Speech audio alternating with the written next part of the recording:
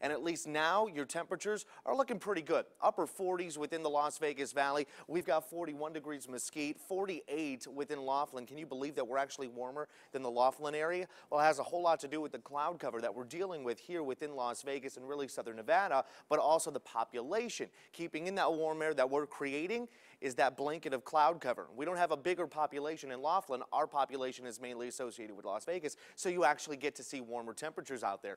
You know, the cloud cover is going to be prominent within the forecast the next several days here. We're just going to continue with this mid and upper level moisture surging out of the Pacific for us. But once we get into the end of our 7-day outlook, we get a trough system that comes out of the Pacific Northwest, and that's going to bring in our chances for shower activity, and they're great shots for it. So have that ready and just in the back of your head at the end of your weekend, pushing on into the next work week. Today, we're looking at cloud cover out there, really pushing on in throughout the entire day.